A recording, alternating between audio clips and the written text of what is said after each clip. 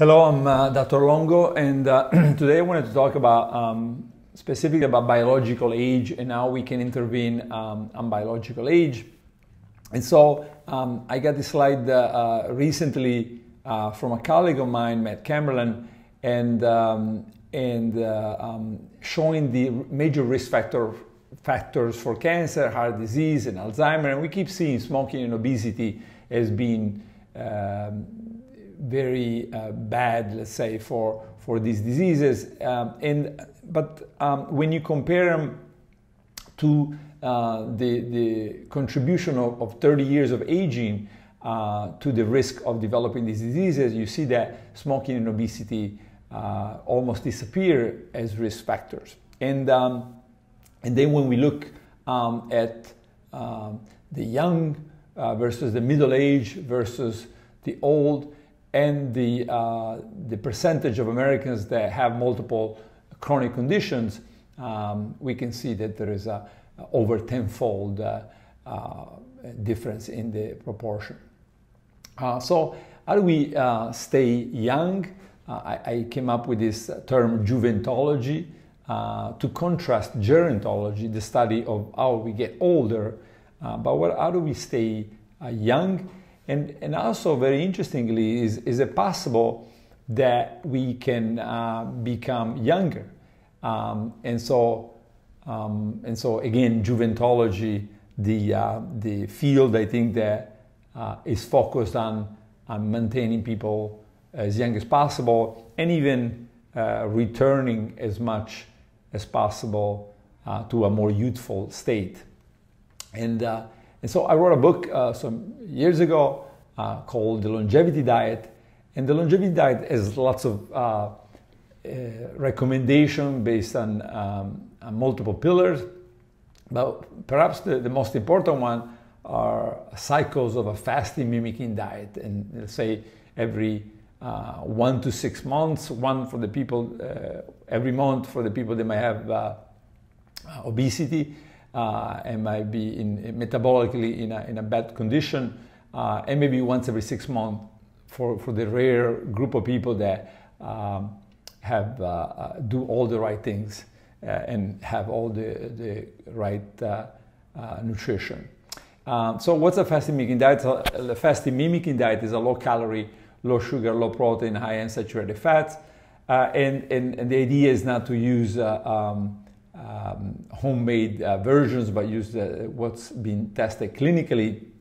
And what we tested this clinically was for matching the effects of the water-only fasting. And so matching the effects on some growth factors called IGF-1 and IGF-PP1, but also matching the effect of water-only fasting on the sugar levels in the blood and on ketone bodies in the blood. And so originally this was tested in animal studies, and in animal studies, even if we started at middle age, the cycles of this fasting mimicking diet were able to extend lifespan, but have many different effects on health span, including, for example, and this is looking at white blood cell number in young animals, and then old animals. And then all that, where it says old plus FMD, these are old animals that now are being treated with the cycles of this fasting mimicking diet. And this is one example looking at the blood and what appears to be a rejuvenation of the blood. And then another example in animals is what appears to be a rejuvenation of the pancreas, in this case, pancreas that is damaged. And the fasting mimicking diet cycles are turning on. You see the lane on the left is green. And these are the mice that eat the normal diet. And then in the center you see lots of red, and it says FMD. So these are the mice receiving the fasting mimicking diet. And now lots of the embryonic developmental genes are being turned on. And even on the right lane, when it says F1, this is day 1 of refeeding, and you see lots of red still, and this is in the pancreas now. The cycles of the fasting diet followed by a normal diet refeeding, they're turning on many factors that are normally only seen when we are first born, and so they're involved in embryonic development.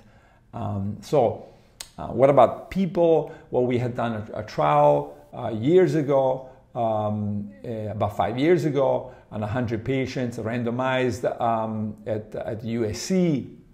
And this showed remarkable effects on body weight, abdominal fat, waist circumference, and all these improvements happen in the absence of a reduction of muscle mass. So the cycles of a fasting mimicking diet done once a month for 3 months, so 3 cycles, were able to cause remarkable metabolic, cardiometabolic effects without reducing muscle mass.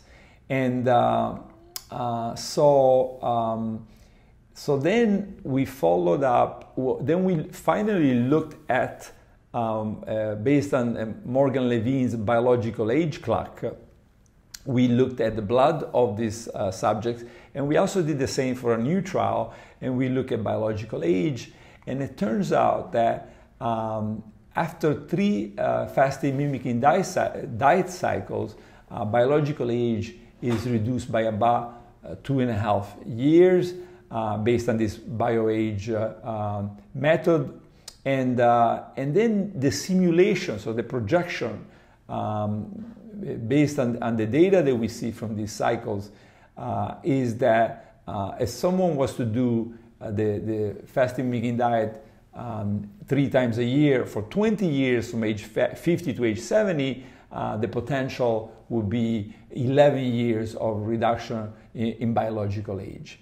And so just to summarize, biological age and disease risk goes up with chronological age and chronological aging, and so this FMD cycles appear to be able to reduce this biological age, and potentially, we know this for mice, we don't know for people yet, but potentially by causing regenerative processes as the one we saw for the blood and for the pancreas and many other systems in the mouse.